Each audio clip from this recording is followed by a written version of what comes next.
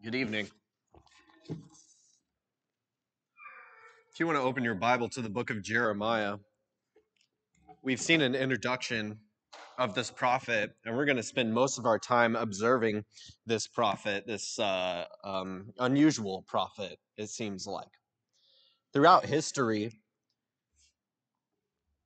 we've seen the influence that people that stood for something had, and that we use them as examples that we are inspired by today. So tonight, we're going to roll back history and take a look at a lot of people that have influenced us through history, all the way back until Jeremiah, and see how even the prophet Jeremiah, somebody long before Christ, should influence us. Take George Washington, for example. We have this painting that was made about him having a moment in prayer at Valley Forge. A man that was faithful and a general that was admired and will always be admired for his bravery. At some times, George Washington would be in battle and have his horse shot out from under him just to jump on another horse to continue to lead and organize the ranks. We really admire George Washington and his history. How about another man, Dr. Martin Luther King Jr., who we admire so much as a man that would not stop at anything for civil rights?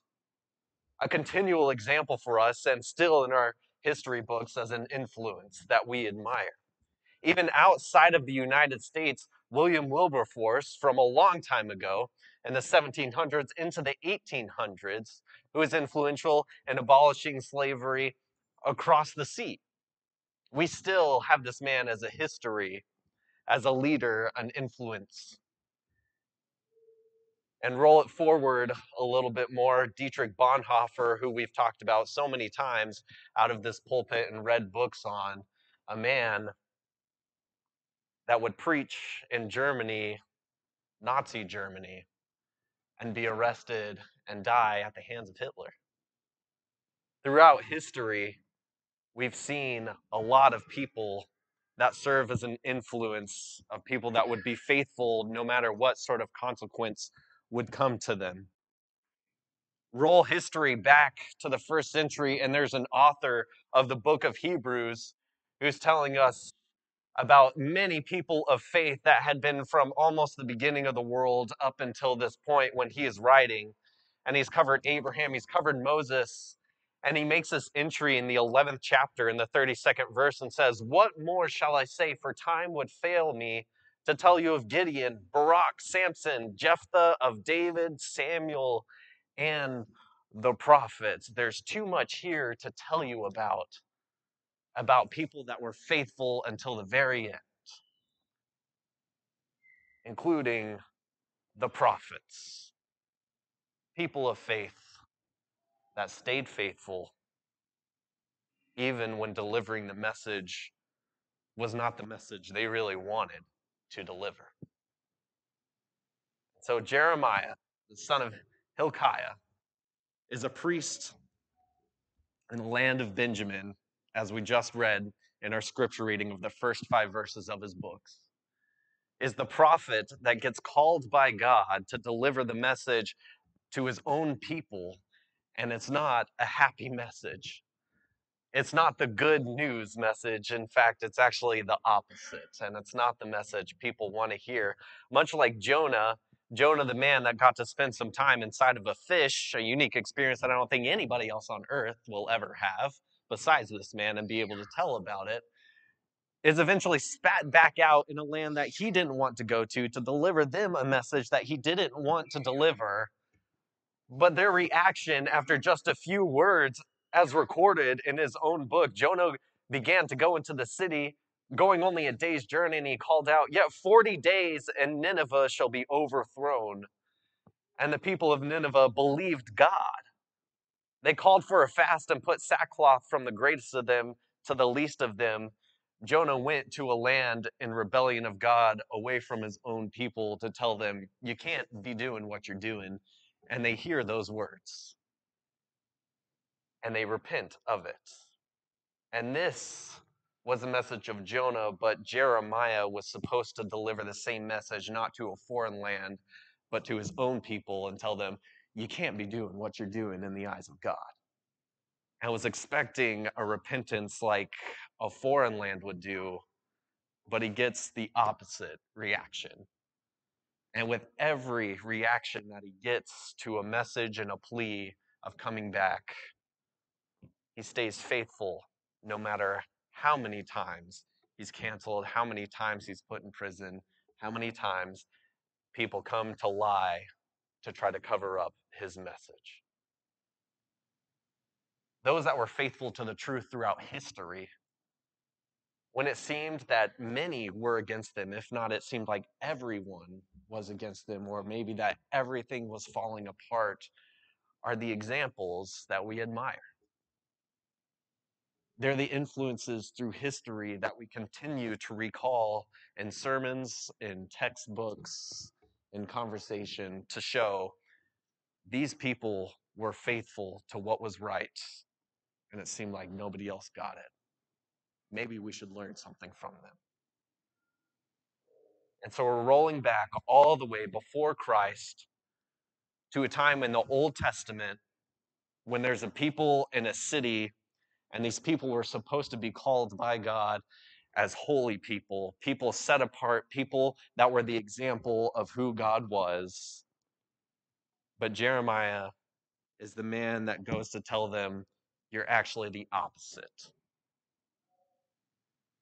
In Jeremiah chapter 1, we read the first 5 verses, but if we continue down through the rest of these verses, starting in verse 6, after God has said, before I formed you in the womb, I knew you. Before you were born, I consecrated you. I appointed you as a prophet to the nations.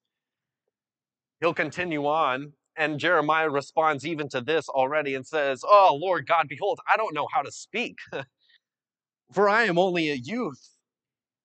But the Lord said to me, do not say, I am only a youth, for you, excuse me, only a youth, for to all to whom I send you, you shall go, and whatever I command you, you shall speak. Don't be afraid of them, for I am with you to deliver you, declares the Lord. Then the Lord put out his hand and touched my mouth. And the Lord said to me, behold, I have put my words in your mouth. See, I've set you this day over nations, over kingdoms, to pluck up and to break down, to destroy and to overthrow, to build and to plant. Jeremiah seems like just another man, and even in his own eyes, he's like, look, I'm just a kid, God. And God says, no, I'm giving you the words, and I will send you out to your own people. And though you may be in Benjamin, and though you might be a priest, though you might appear like a common person to your own nation, just another priest, just another kid, just another man, actually, you have an extraordinary message that I'm putting into your mouth for you to deliver. You might seem ordinary, but you have something extraordinary. And what you're going to say and what I'm going to tell you is going to show that people can't live in sin and call it ordinary. And God will spend the next 9 chapters showing Jeremiah the abominations of his own people, telling them, you've broken covenant with me, telling them, you've exercised injustice over your own people, telling them, you don't even know what good is anymore, it seems like. What you call abomination is absolutely normal to you.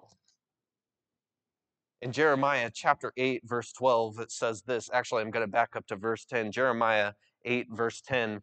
Therefore, I will, therefore I will give their wives to others and their fields to conquerors, because from the least to the greatest, everyone is greedy for unjust gain. From the prophet to the priest, everyone deals falsely.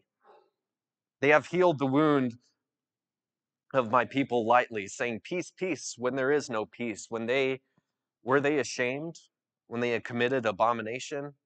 No, they were not at all ashamed. Sin has become absolutely normal among the people that were supposed to be holy. It's as Paul would describe to the Ephesian church, a people that have become callous and have given themselves up to sensuality, greedy to practice every kind of impurity. We're fast forwarding many years later, where Paul is saying there's people that don't even understand what sin is anymore. They've practiced it so much, it's like tough skin. They can't feel that area anymore.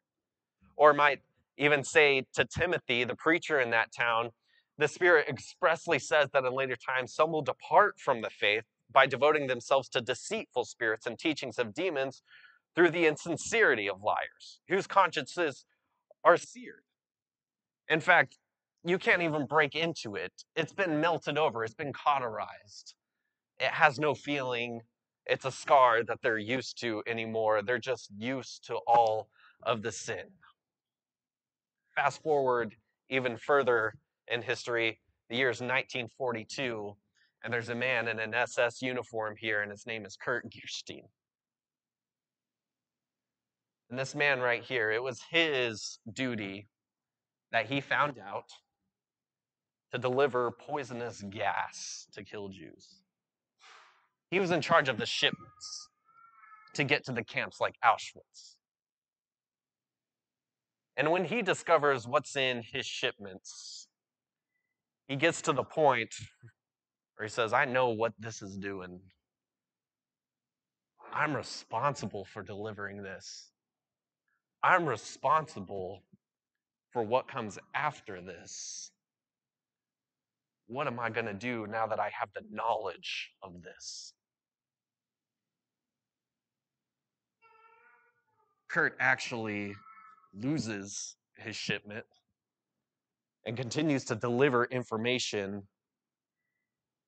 to try to help stop the Holocaust. There's a lot of other history actually in the early life of Kurt that we'll visit in a little bit. But this feeling that he gets when he realizes what my actions are doing is killing tons of people. That conviction that he has within himself calls him to do something that he is not doing.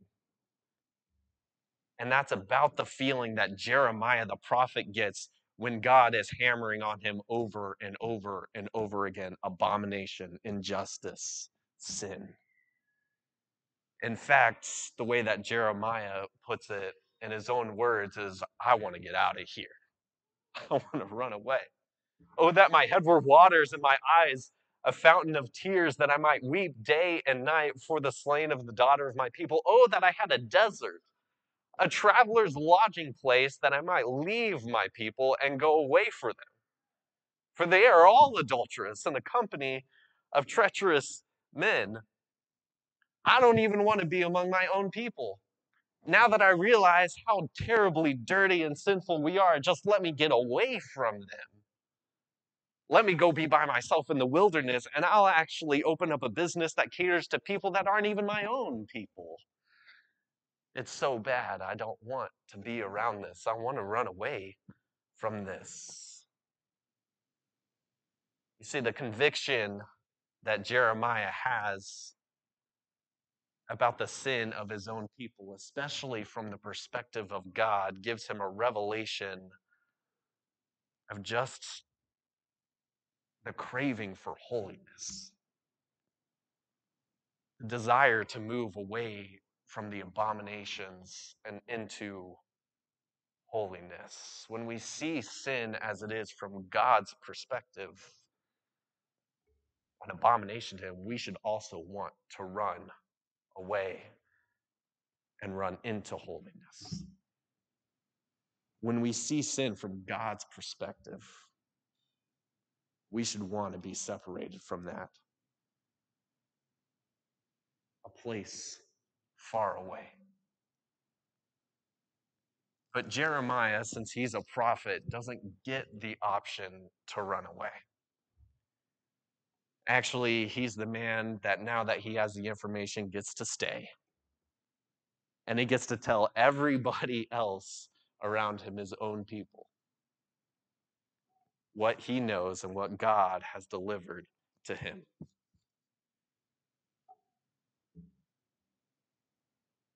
Paul would also write in Romans in the New Testament, how then will they call on him whom they have not believed? And how are they to believe in him of whom they have never heard? And how are they to hear without someone preaching? And how are they to preach unless they are sent? As it is written, how beautiful are the feet of those who preach the good news. How will Jeremiah's own people know if he doesn't say anything? But Jeremiah doesn't necessarily have the gospel message this time. He doesn't have the good news. Actually, he's got the bad news. Because the news is that in your sin, it looks so bad that God is going to give you over to this neighboring nation. And that neighboring nation is on their way to come and break down your wall and to take you away. In fact, you don't look much different from them anyway. You're basically going to be a merger with them, and it's not going to be ideal. It's going to be terrible conditions for you.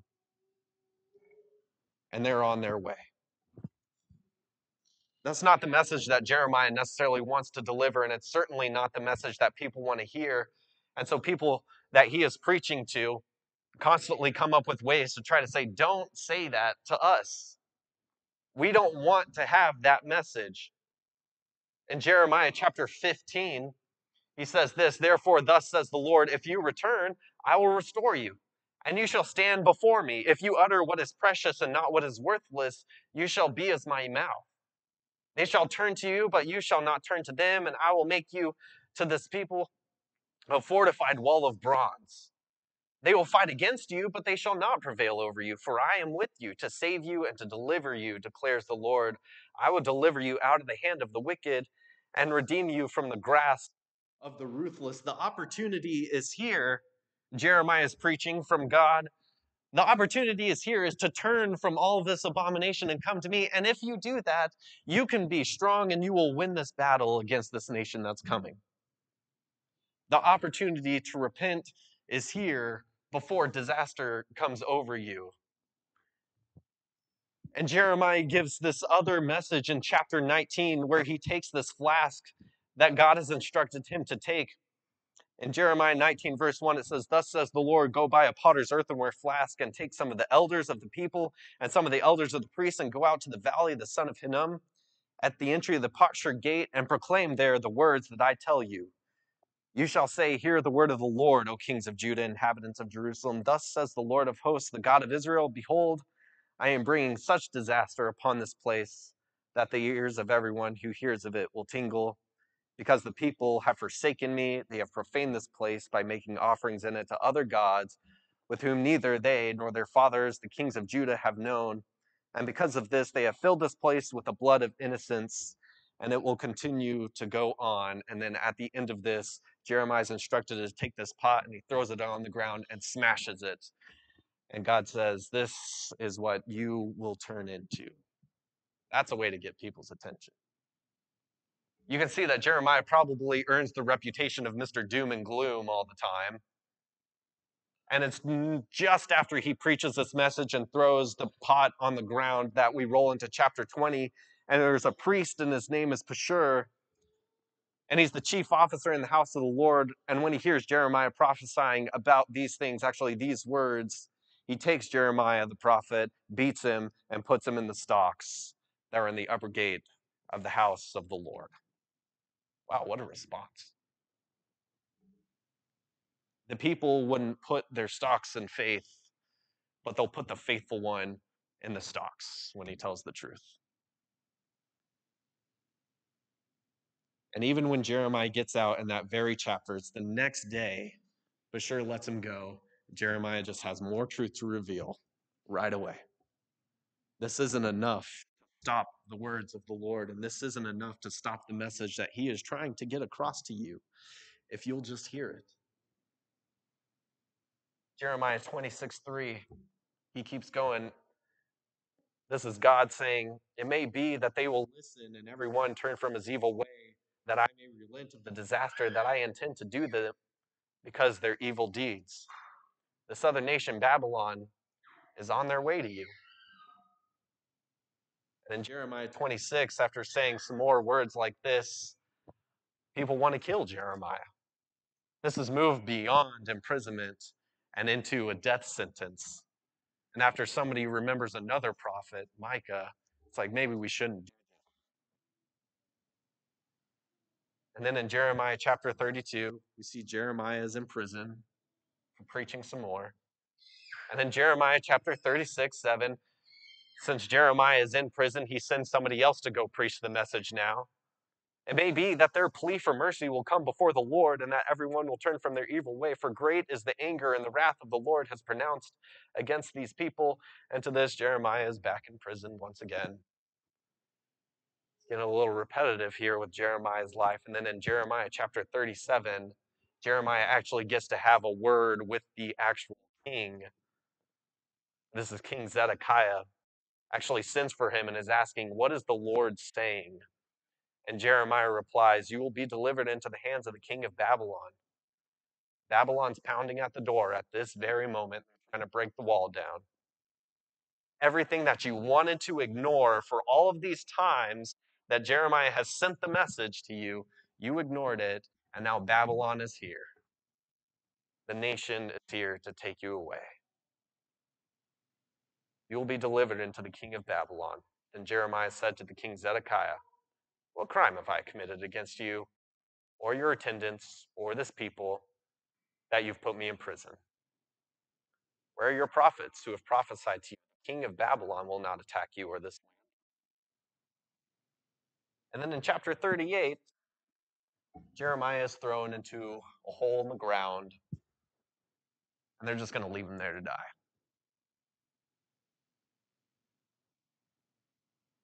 He's pulled out, and he's put back in a guardhouse. And then in chapter 39, what Jeremiah has been saying all this time for 38 chapters across kings, across priests, across years of his life comes to fruition. And in chapter 39, in the 9th year of Zedekiah, king of Judah, in the 10th month, Nebuchadnezzar, king of Babylon, and all his army came into Jerusalem and besieged it.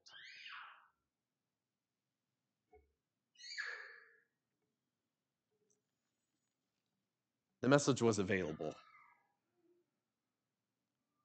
The message from the very beginning was, look what you're doing. Look how bad this is in God's eyes. Turn away from this. And God will be with you and save you. And ever so patiently, God calls to them again, repent from this. And patiently, Jeremiah sends somebody else again. Cry out for mercy. This is utter stubborn.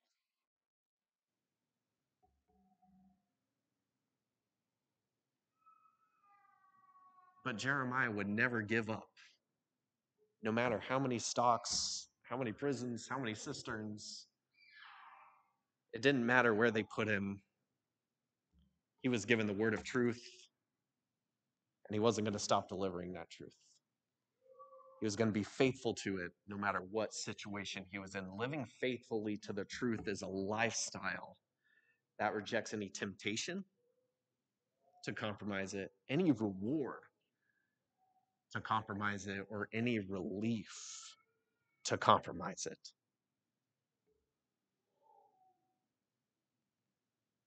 Fast forward, at the time of Christ, John the Baptist has told Herod, it's not right for you to have your brother's wife. And both Herod and his brother's wife, who are now together, don't like the message, so they put John in prison. And eventually John will be beheaded for this truth here. Fast forward again, Dr. King Jr. was faithful to the truth when he recognized something was wrong. And no matter how many times he was going to be arrested, he wasn't going to stop saying, this is wrong and this needs to change. As Franklin D. Roosevelt, one of our past presidents, would say on a radio show, repetition does not transform a lie into truth. It doesn't matter how much you want to reject this message. It doesn't matter how many times Jeremiah went and they said, you're really ruining the morale around here. It doesn't matter how many times you want to push it away. That truth will always be the truth. And it doesn't matter how many times you lie to yourself and say it's not the truth, it's still the truth. And as George Washington would say, truth will ultimately prevail where there are pains to bring it to light. Living faithful to the truth is a lifestyle. And it's not worth compromising for any temptation, reward, or relief. Rewind back to the New Testament now. Jesus has ascended. He's come to die to save all mankind. And Peter, the man that was also one that thought he was going to run away when he denied Christ 3 times, has had a transforming faith and a courage, and now he's the one to preach the message in Acts chapter 2 that says, "You killed the Messiah." Acts chapter 2, verse 36, "Let all the house of Israel therefore know for certain that God has made him both Lord and Christ, this Jesus, whom you crucified." Now, when they heard this, they were cut to the heart, and they said to Peter and the rest of the apostles, "Brothers, what shall we do?" And Peter said to them, "Repent and be baptized, every one of you, in the name of Jesus Christ for the forgiveness of your sins, and you will receive the gift of the Holy Spirit." This is the reaction that Jeremiah wanted from his own people. But here is Peter now delivering it to Israel once again and saying, "You've done something terribly wrong, but now instead of destruction, there's salvation to be had for this. Jesus Christ will save you." It was a conviction of sin followed by salvation when Peter sinned. And no matter how many times he went into prison, the truth was the truth, and he could not help but proclaim it.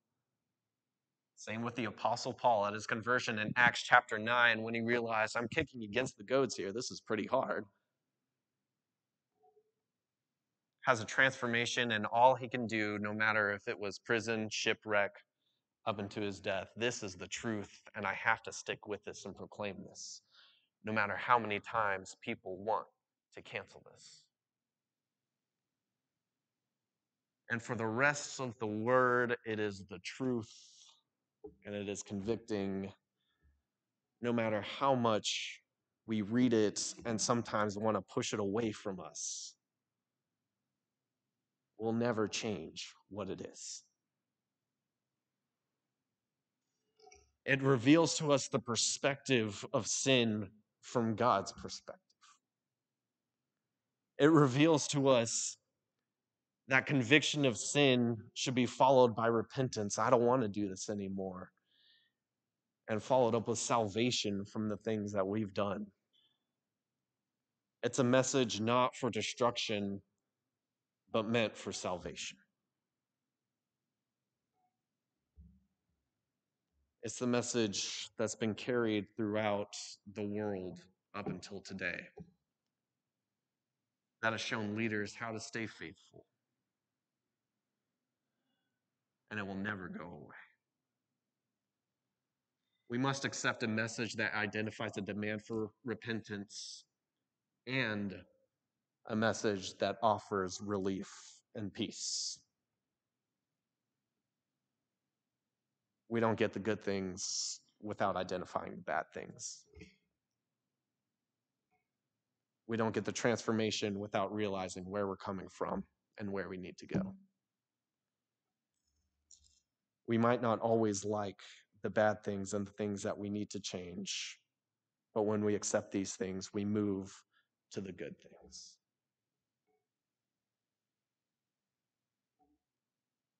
And so we've gone back and forth through history, and we've looked at snapshots over and over and over again. And we could close by looking once again at Hebrews chapter 11, rolling into chapter 12 and saying, all these that realize that they put all of their stock in the truth, all of their stock in the faith, even when they went to the stocks themselves, are in the cloud of witness that observe us and say, run the race, run truly, run faithfully. Jesus Christ is there to give you the real reward in the end. And nothing will be worth compromising until that day.